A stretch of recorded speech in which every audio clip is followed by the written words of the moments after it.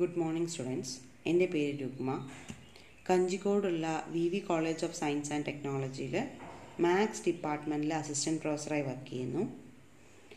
BSc മാത്തമാറ്റിക്സുകാരുടെ second സെമിസ്റ്ററിലെ പേപ്പറായ calculus of single variable 1-ലെ 2 സെക്ഷൻസാണ് ഞാനിന്ന് discuss ചെയ്യാൻ പോകുന്നത്. ഒന്ന് സെക്ഷൻ 4.1ഉം ഇന്നൊന്ന് 4.3ഉം. ഇത് രണ്ടും തേർഡ് മൊഡ്യൂളിലാണ് വരുന്നത്. 4.1-ലെ എന്താണ് ഇൻഡെഫിനിറ്റ് ഇൻ്റഗ്രൽസ് എന്നും 4.3-ലെ ഏരിയ അണ്ടർ ദി ഗ്രാഫ് എന്താണെന്നാണ് സംസാരിക്കുന്നത്. ആയി നമുക്ക് സെക്ഷൻ 4.1 നോക്കാം. അടുത്ത് പറയാൻ പോകുന്നത് സെക്ഷൻ 4.1 ഇൻഡെഫിനിറ്റ് ഇൻ്റഗ്രൽസ്. ഇതിനകത്ത് ആദ്യം പറയണത് ഡെഫിനിഷനാണ്. എന്തിൻ്റെ ഡെഫിനിഷൻ? Anti ഡെറിവേറ്റീവിൻ്റെ definition. ഒരു ഫംഗ്ഷൻ സ്മോൾ എഫിനെ anti derivative of A function capital F on interval I എന്ന് വിളിക്കണമെങ്കിൽ if capital F dash of X equal to small F of X for all X element of I.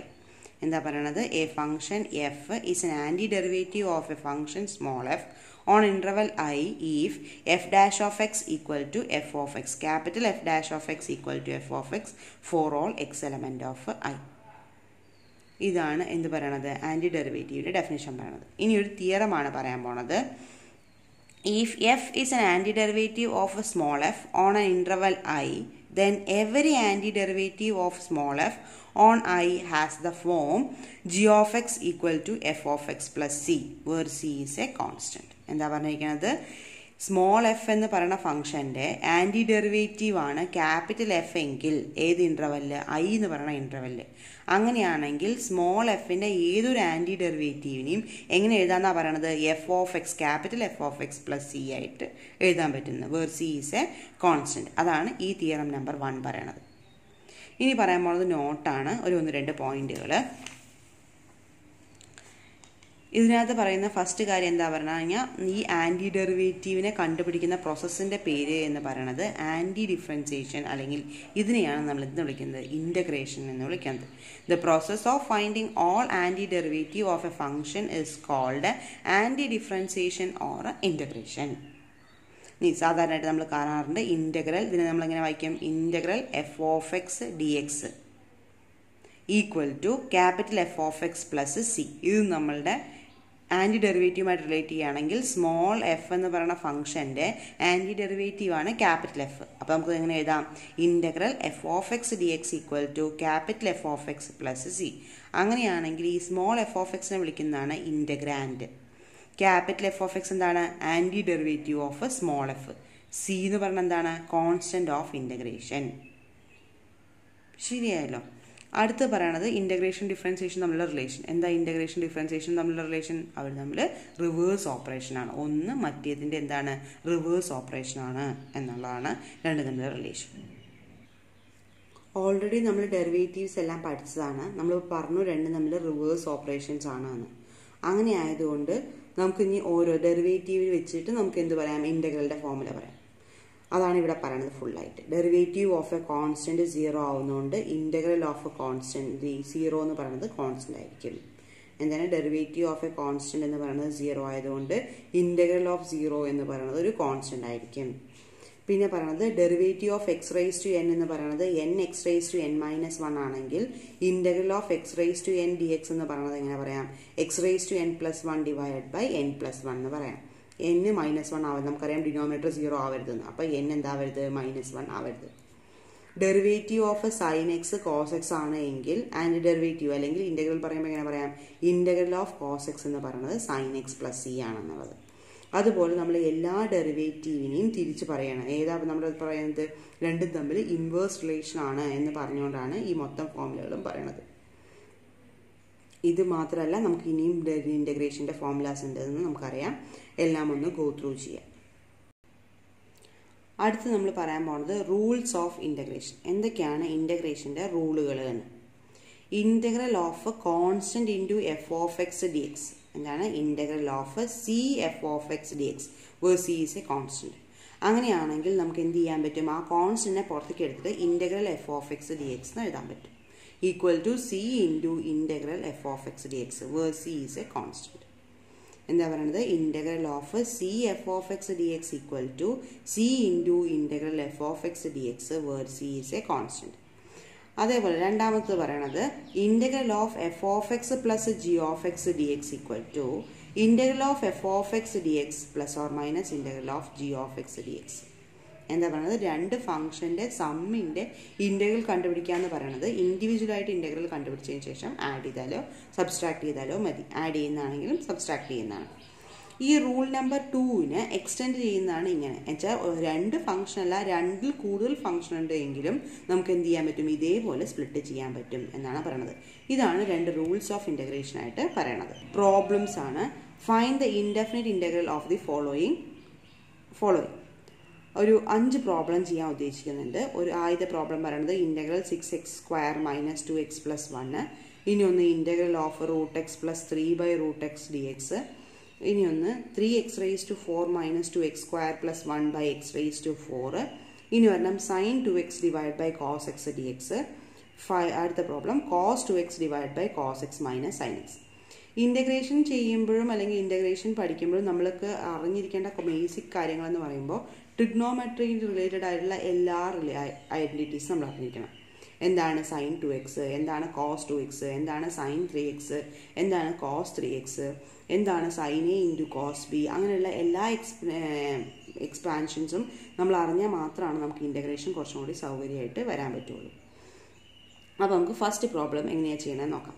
ആദ്യത്തെ question എന്താണ്, integral of 6x² - 2x + 1 dx. അങ്ങനെയാണെങ്കിൽ നമ്മൾ ആദ്യം rule number 2 ഉപയോഗിച്ച് അതിനെ split ചെയ്തു. Integral of 6x² dx ഓരോന്നിനായിട്ട് പ്ലസും മൈനസും consider ചെയ്തിട്ട് നമ്മളതിനെ 3 ആക്കി സ്പ്ലിറ്റ് ചെയ്തു. 3 ആക്കി സ്പ്ലിറ്റ് ചെയ്തതിന് ശേഷം നമുക്ക് റൂൾ നമ്പർ 1 അപ്ലൈ ചെയ്ത് കോൺസ്റ്റന്റിനെ പുറത്തെടുത്ത് എഴുതി. അപ്പോൾ 6 × integral x² dx - 2 × integral x dx plus integral dx എന്ന് പറഞ്ഞു. നമുക്കറിയാം ഇന്റഗ്രൽ ഓഫ് x⁻n dx എന്ന് പറയുന്നത് x⁻n+1 / n+1 + c ആണ്. ഇത് നമുക്ക് അറിയാം. ഇത് നമുക്ക് അറിയാവുന്നതുകൊണ്ട് ഇവിടെ ഓരോന്നിൻ്റെ ഇൻ്റഗ്രേഷൻ ഇനി നമുക്ക് എന്താണെന്നറിയാം. ഇനി അങ്ങനെ ആകുമ്പോൾ നമ്മളിവിടെ ഓരോന്നിനും പ്ലസ് സി ഇടില്ല, എല്ലാത്തിനും കൂടി കോമൺ ആയിട്ട് ഒരു സി ഇടുള്ളൂ. അപ്പോൾ ആദ്യത്തിൻ്റെ 6 നമ്മൾ എഴുതി. ഇനി x² ഇൻ്റഗ്രേഷൻ എന്തായിരിക്കും വരിക, n+1 / n+1. അപ്പോൾ 2 + 1 / 2 + 1 x³ / 3 വന്നു. മൈനസ് ഈ 2 × ഇന്റഗ്രൽ ഓഫ് x പവർ എന്താ 1, അപ്പോൾ x² / 2. ഇന്റഗ്രൽ dx, അപ്പോൾ ഇവിടെ x⁻0 ആണ്. അപ്പോൾ 0 + 1 ചെയ്യുന്ന സമയത്ത് എന്ത് വരും, x⁻1/1 വരും. എന്നുവെച്ചാൽ x പ്ലസ് കോമൺ ആയിട്ടൊരു കോൺസ്റ്റന്റ് c എഴുതി. ഇനി ഇവിടെ കട്ട് ചെയ്ത് കളയാണ്. 6ലും 3ലും കോമൺ ആയിട്ട് പോകുന്നത്, അപ്പോൾ 2ഉം 2ഉം ക്യാൻസൽ ആയിപ്പോയി. അപ്പോൾ ബാക്കി എന്ത് കിട്ടി, 2x³ - x² + x + c answer കിട്ടി. ശരിയായല്ലോ. ഇനി രണ്ടാമത്തെ പ്രോബ്ലം നമുക്ക് എന്താണ്, √x + 3/√x dx നോക്കാം. ആ ക്വസ്റ്റ്യൻ നമുക്ക് റീറൈറ്റ് ചെയ്തു. ഇനി നേരത്തെ പറഞ്ഞ പോലെ തന്നെ ഇൻ്റഗ്രലിനെ 2 ആക്കി സ്പ്ലിറ്റ് ചെയ്തു. Integral √x dx plus 3/√x dx, integral 3/√x dx. ഇനി നമ്മൾ കോൺസ്റ്റന്റ് പുറത്തേക്ക് എടുക്കുകയാണ്. √x എന്ന് പറഞ്ഞ √x എന്ന് പറഞ്ഞു കഴിഞ്ഞാൽ എന്താണ്, x⁻1/2. അപ്പോൾ നമ്മൾ അങ്ങനെ എഴുതി. Integral of x⁻1/2 dx plus 3 × integral, ഇവിടെ ഡിനോമിനേറ്ററിലാണ് √x വരുന്നത്. അപ്പോൾ എക്സിന്റെ പവർ നമുക്കറിയാം, √x എന്ന് പറയുമ്പോൾ x⁻1/2 ആണെന്ന്.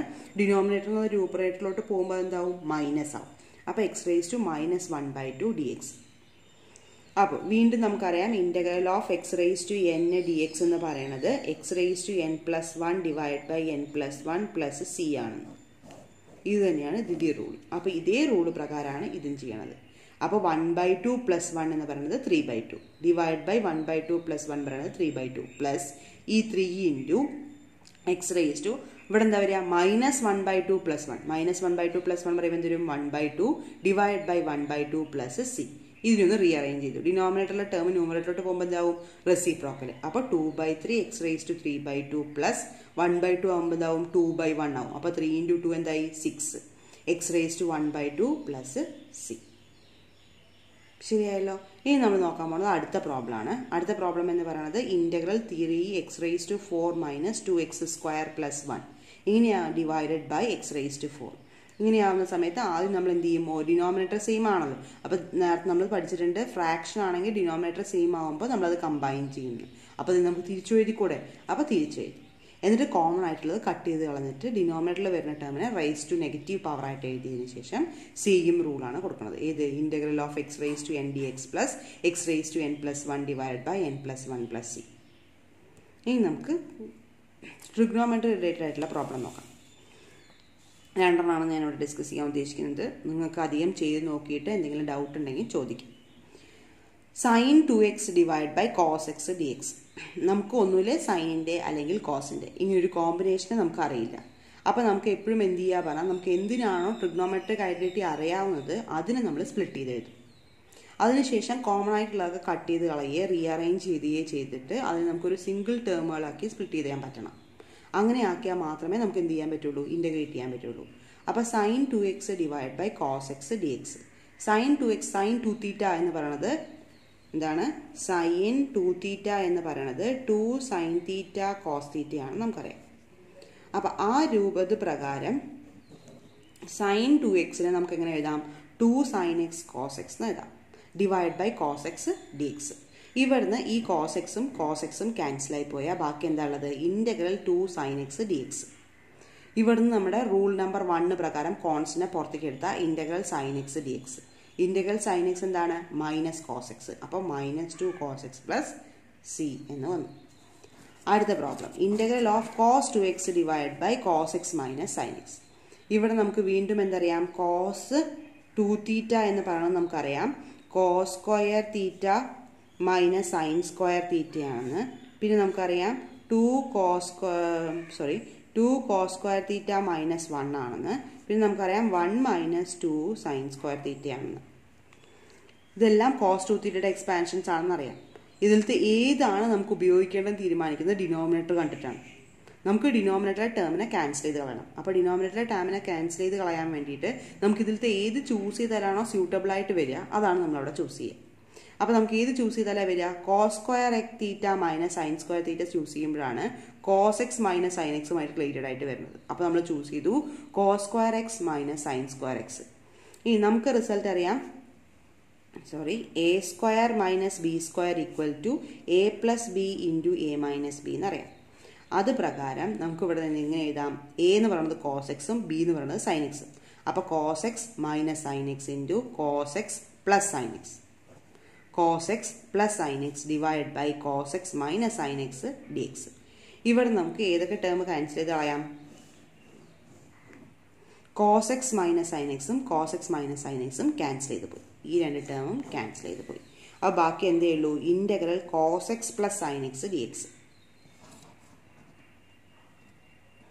അപ്പോൾ ബാക്കി എന്താ ഉള്ളത്, integral cos X plus sine X D X. ഇനി നമ്മൾ എന്ത് ചെയ്യുന്നതിന് സ്പ്ലിറ്റ് ചെയ്യും. ഇൻ്റഗ്രൽ ഓഫ് കോസ് എക്സ് എന്ന് പറയുന്നത് സൈൻ എക്സ് ആണ്, ഇൻ്റഗ്രൽ ഓഫ് സൈൻ എക്സ് എന്ന് പറയുന്നത് മൈനസ് കോസ് എക്സ് ആണ്. അപ്പോൾ minus cos X plus C. അധികം പ്രോബ്ലംസ് ചെയ്ത് നോക്കുക, എന്തെങ്കിലും ഡൗട്ട് ഉണ്ടെങ്കിൽ ചോദിക്കാം. അടുത്ത് നമ്മൾ പറയാൻ പോകുന്നത് ഡിഫറൻഷ്യൽ ഇക്വേഷൻ ആണ്. എന്താ പറയാൻ പോകുന്നത്, ഡിഫറൻഷ്യൽ ഇക്വേഷൻ. എന്താ ഡിഫറൻഷ്യൽ ഇക്വേഷൻ, ഡെറിവേറ്റീവ്സ് പഠിച്ച സമയത്ത് നമ്മൾ ഡിഫറൻഷ്യൽ ഇക്വേഷൻ പറഞ്ഞാണ്.